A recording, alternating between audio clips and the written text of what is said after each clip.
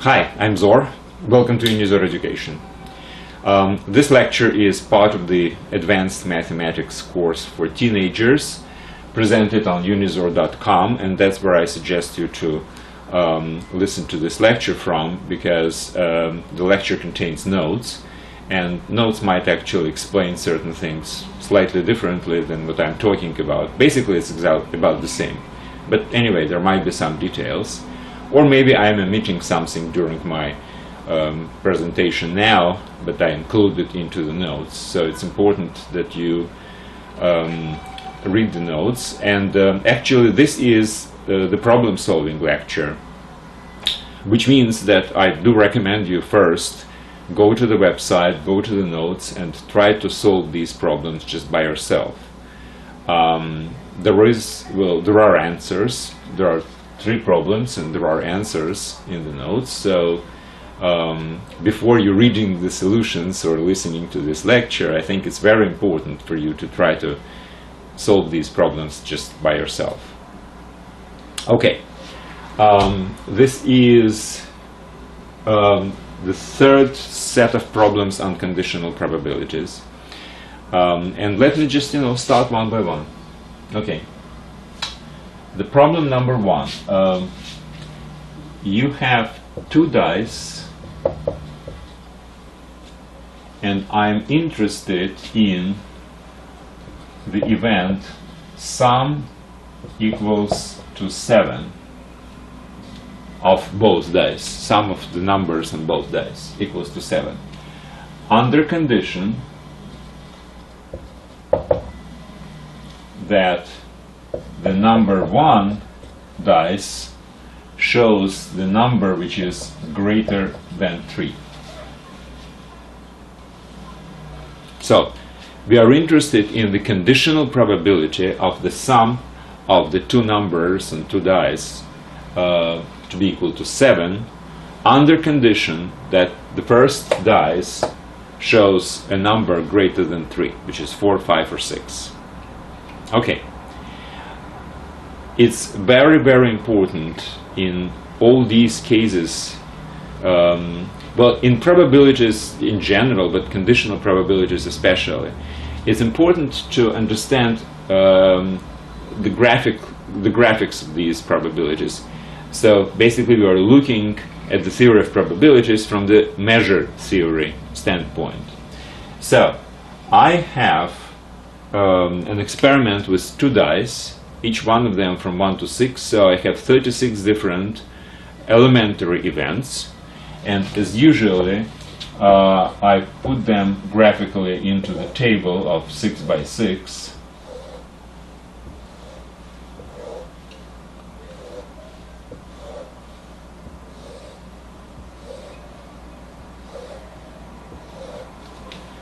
Basically signifying this is number 1 and this is number 2.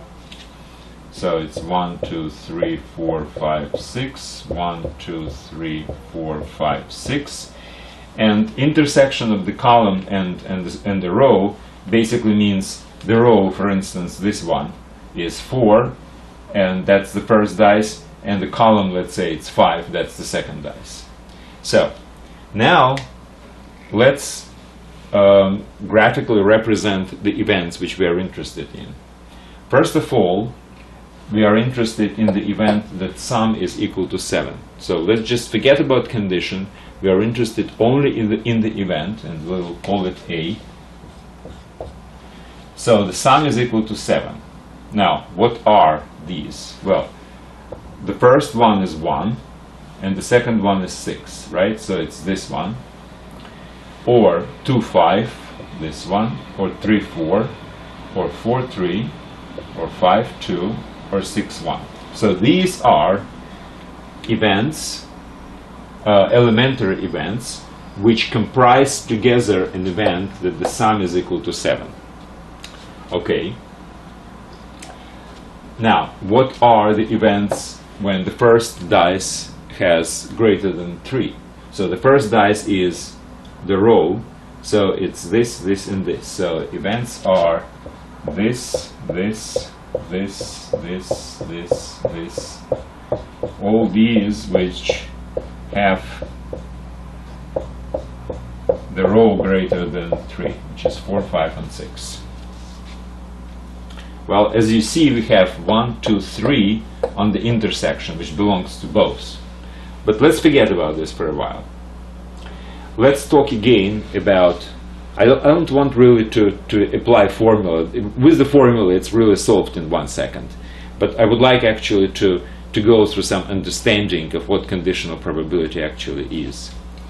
Now, initially, all these squares have the same chances to occur, which means there is a probability of 1/36 in each one of those, right?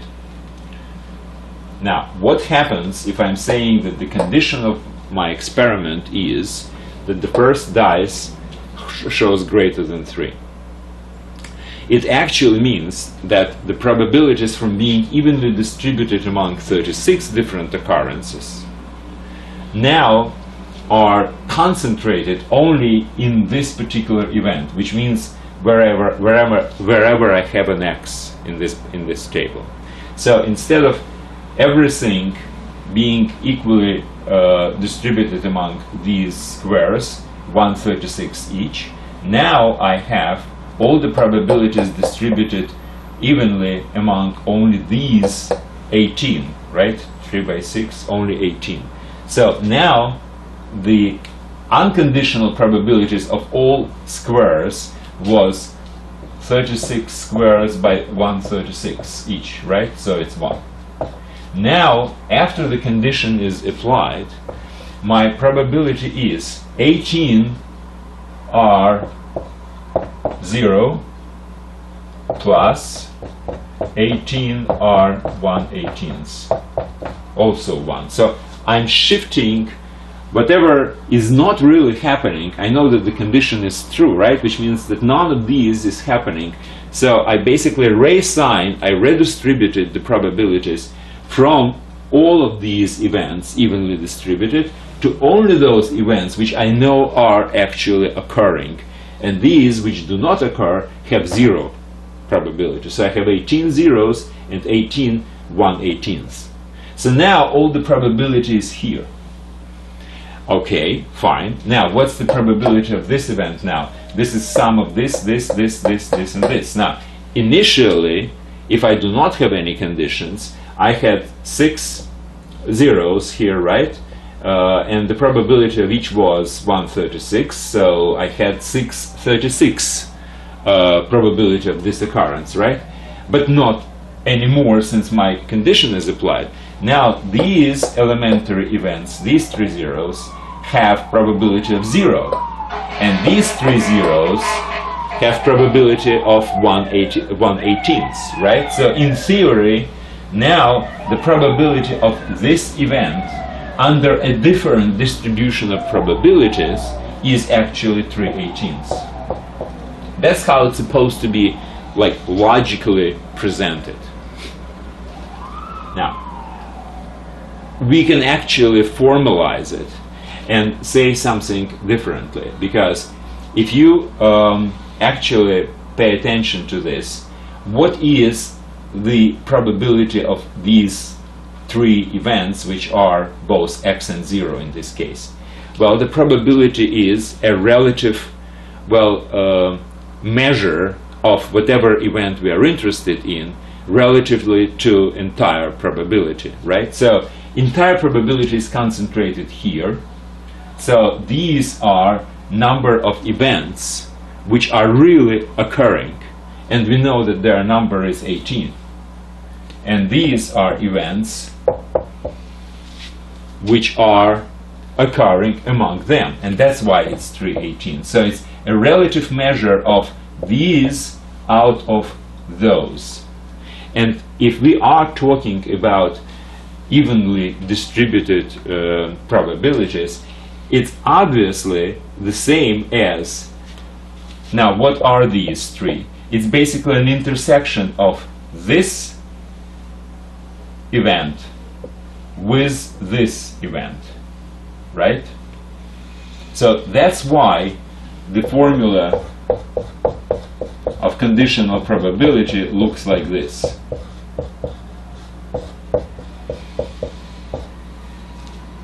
So the conditional probability is the area or a measure of the intersection of A and B. A is this, B is this, which is these three things, divided by the area of the condition, which is this. So basically that's an explanation of what conditional probability is all about. And let me just go formally and use this formula to derive this particular value, 3/18 or 1/6. The probability of B is probability of my condition. Now this is probability of everything which has all the different pairs where the first is 4 or 5 or 6 and the second was anything. These are all pairs of dices which have the first greater than 3. Now there are 6 of these, 6 of these, and 6 of these, right? Because this second dice can be anything from 1 to 6, so it's 18. So that's why we have 18. So the probability of B is equal to 18/36. We're talking about initial probability, which is basically a reflection of the measure. Now, the probability of this particular event, which is A, intersected with B, is, so if it's 4 and we need the sum to be equal to 7, then it's only 4/3. If it's 5, it's only 5/2, and if it's 6, it's only 6/1. So we have only 3 different elementary events which are on intersection of both, and these are, you see, 4/3, 5/2, and 6/1. So the probability of A intersected with B is equal to 3/36. And finally, if you divide one by another, if you divide 3/36 over 18/36, you have 3/18, which is 1/6, the same as we used to have. So I was trying to explain things graphically first, and then using the formula. So that's how you probably should think about this. I mean, obviously you can go directly to a formula, but I still would like you to pay more attention to the graphical representation, because it actually represents what conditional probability is all about. It's a relative measure of whatever good things which we are interested in, which means basically both, relative to the condition, to the measure of the condition, which is this one. All right. It's such a simple problem, and I spent so much time just because I would like you to understand completely what the conditional probability is all about. So if you understand it quite well, then just skip all these graphical representation and you can just go to a formula and derive the results. No big deal. All right, number 2. Very similar. I have again 2 dice. Now, I would like to know the probability of the second dice to have greater than 3 value under condition that the first dice not the same as the second. So they're different. Okay? And again, let me go first to graphical representation of this.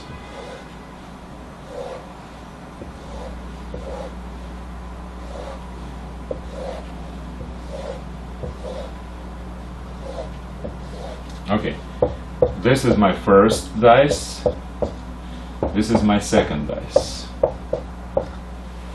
Okay, I need the second dice to be greater than 3, which is 4, 5, or 6, so it's these. And doesn't matter what's the first dice. That's an event I'm interested in. Now, what's the condition? The first not equal to the second. Well, basically it's everything except when the first is equal to second, right? So all these outside of the main diagonal are my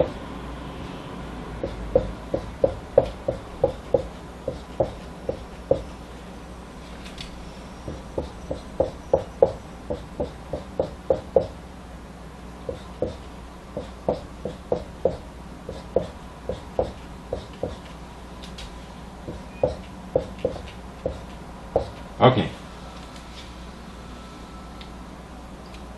So except the main diagonal when the first is equal to the second. So everything. So that's my condition. So X is my condition.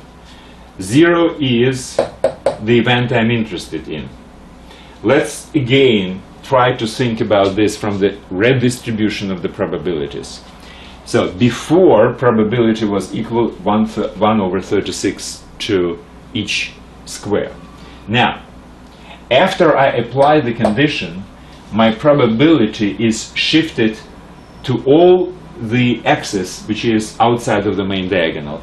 And there are 36 minus 6, there are 30 x's here. So instead of being distributed among 36 squares equally, now my probability is distributed only among 30 squares. Alright? Yeah, 30 squares marked with X. Now, out of these 30 squares marked with X, how many of them are actually satisfying this condition? Well, 1, 2, 3, 4, 5, 6, 7, 8, 9, 10, 11, 12, 13, 14, 15, right?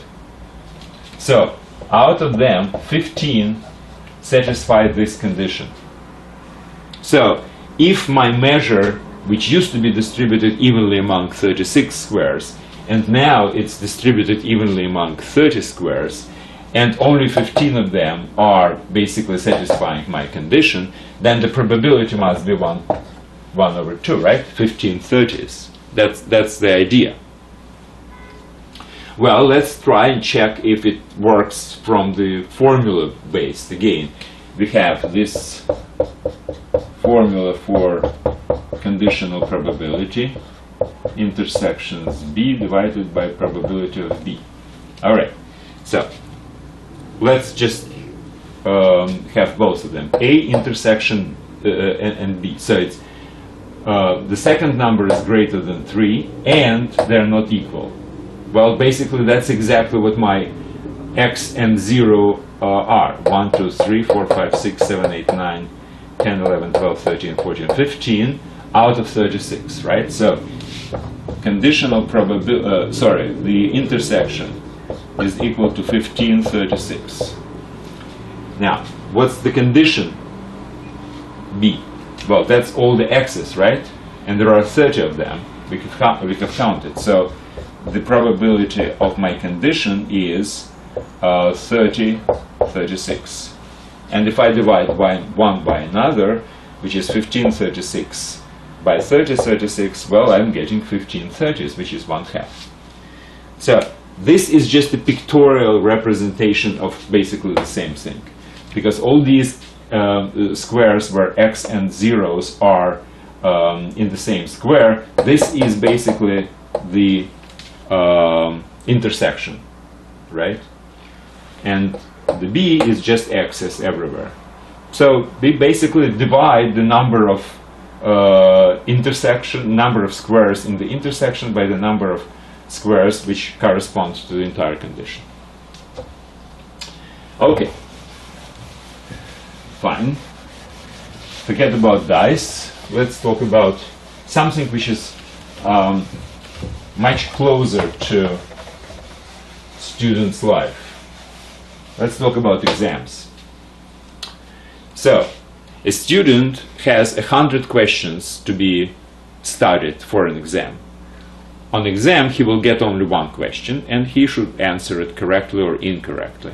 Well, let's just assume that If the student studies the question, then he answers correctly. If he doesn't, he doesn't. All right?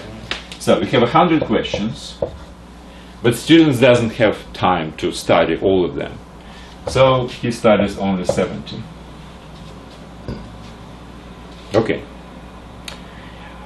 If you just don't know anything about anything else, your intuitive understanding of the probability of passing the exam is 70 over 100, which is 0.7, right? So that's what we probably should get. This is something like unconditional probability, well, provided that certain things are relatively randomly distributed, etc.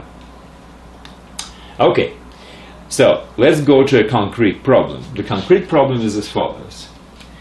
The professor decided to divide 100 questions into 2 groups and assign students to 2 different groups. So the questions from number 1 to number 50 are at group 1, and group 2 would have questions from number 51 to number 100.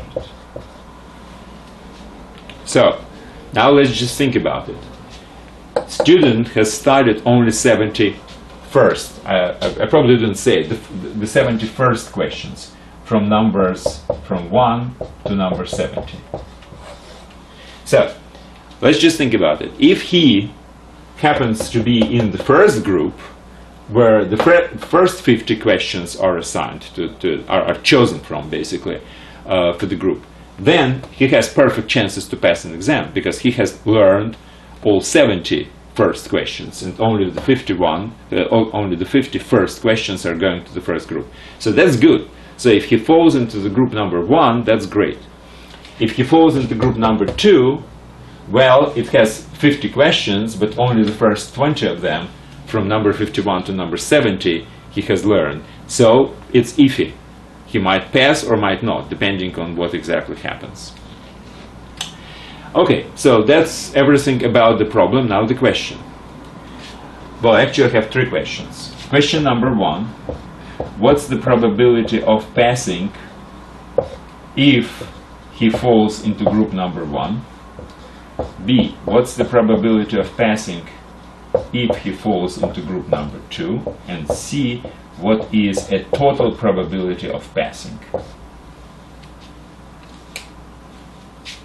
And we will talk about total probability. We did talk about this before, and we'll talk again. Okay. So, alright, so let's just think about it.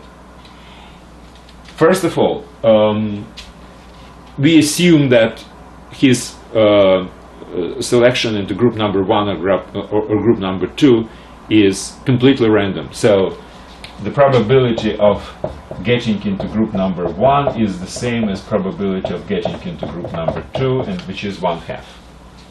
That's a reasonable assumption. Okay. So how can I calculate this one? Well, that's easy. Again, let's just use this formula.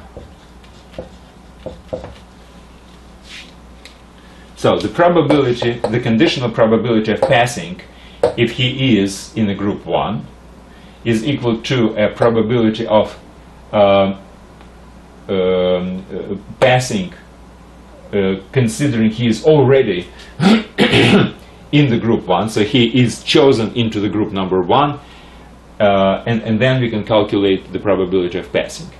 And this is obviously equals to 1, right? Because in the group 1 there are only first 50 questions, he knows first 70, so it's much more than needed.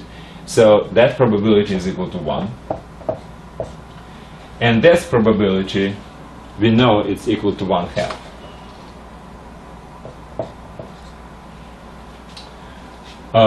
Sorry, 1/2.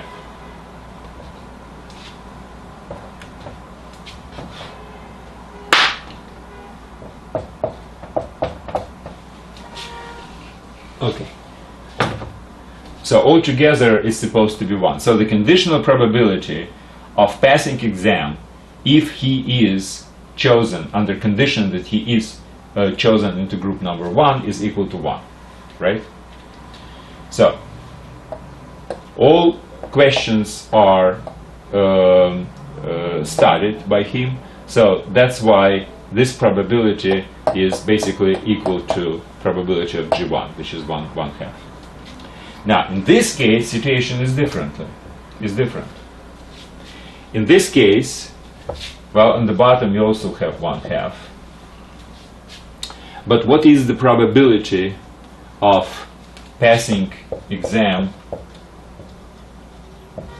and to be selected in group number 2? Well, out of 100 questions, 50 are selected into group number 2, right? And out of these 50, he knows 20, and the other he doesn't know, right? So so that's supposed to be PG2.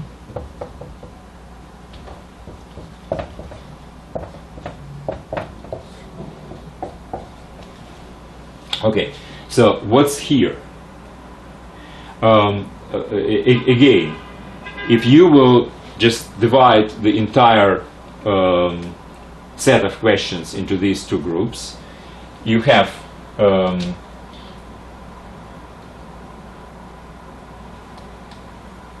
20, right? 20 out of 50 he knows. So let me just think about it.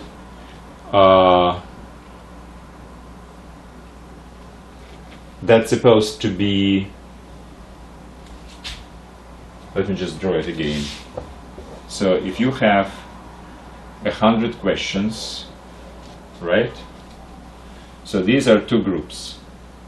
So these are 50 questions and these are 50 questions. This is group 1, this is group 2, right? And he knows these, all these, and part of these. So the intersection is this, right? So it's 20, and this is 50. So he knows 20 out of 50, right? So it's 0.4. Am I right? Hold on 1 second. The area is equal to, the area of G2 is equal to, let's do it different. Let's do it.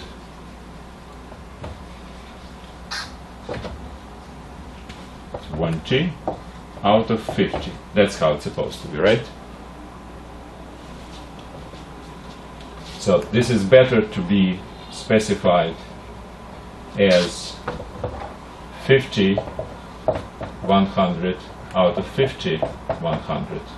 And this is 20, 100 over 50, 100. That's the probabilities. So all of these are, for the first case, all of these, there are 50 of them. So the probability of the intersection is 50 100ths, which is 1/2. And the probability of the G1 is exactly 50 of 100, and that's why we have 1. Now, in the second case, we have the probability of only those which he knows, which is 20 out of 100. So it's 20 100ths over 50 100ths. All right, so we've got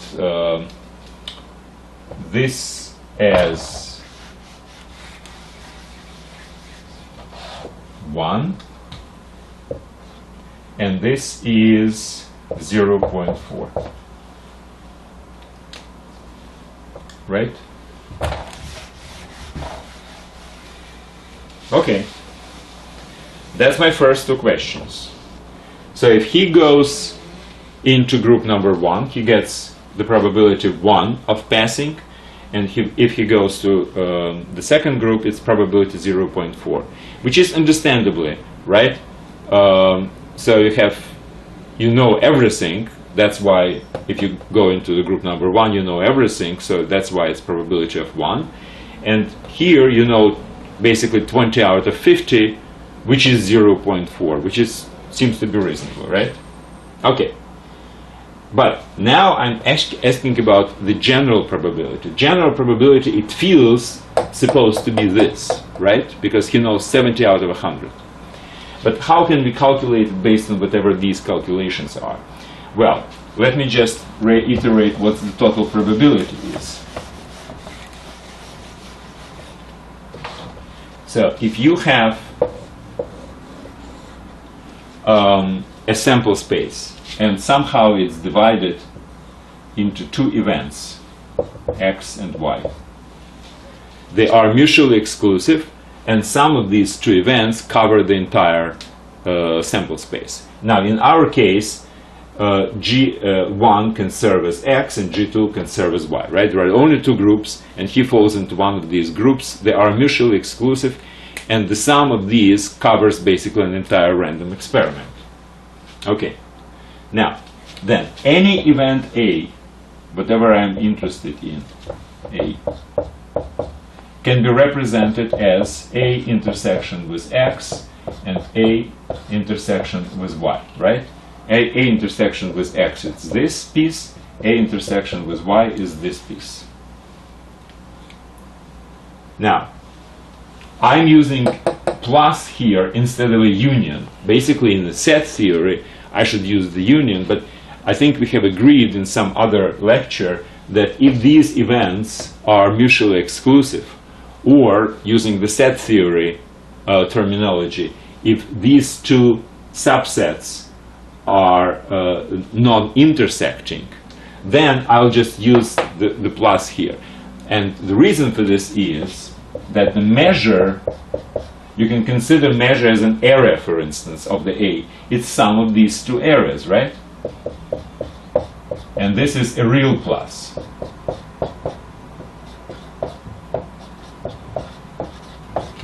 So this plus is some kind of invented plus. It's not an addition, really. It's a union. I'm just using the plus, but I'm using the plus because of this. Because if I'm going into numbers with measures, then the measure of A is equal to sum of these measures. And the probability is a measure, basically, because it's just the relative area of this divided by the entire area of the sample space, which is, you know, assumed to be equal to 1. That's why it's basically a measure. And now I can use this. It's equal to. Now, remember from the formula of the conditional probability, which we have many times wrote before, the area of the measure of intersection is equal to measure of the condition times measure of the event under condition of that condition, right? So that's P of x times P of A conditional x plus P of y times probability of A under condition y. And now we know all these components, considering that G1 is x and G1 is and G2 is y. So the probability of G1 is equal to 1/2, right? That's the probability of falling into the first group. So it's 1/2 times, and this probability is equal to 1 plus another 1/2, that's probability of y, times conditional probability 0.4 equals 2, 0.5 plus 0.2 equals 0.7, and that's exactly what we expected. It's some kind of a checking, if you wish. All right?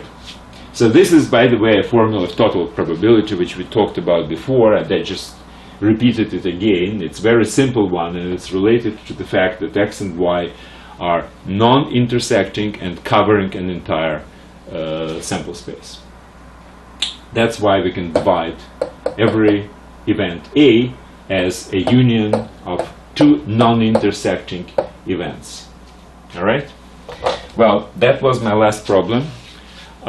Thanks very much for listening to me, and I certainly recommend you to go to the notes for this lecture again and try to use this graphical representation which I was trying to use a couple of times for every probability problem of that type. Especially with conditional probabilities, it's very, very useful. So again, try to solve these problems yourself. And by the way, if you're a registered student, then you can basically enroll in an entire educational process. So that's why I recommend you to use unizor.com for your studying, rather than getting the lectures from YouTube or anything like that. Well, that's it. Thanks very much and good luck.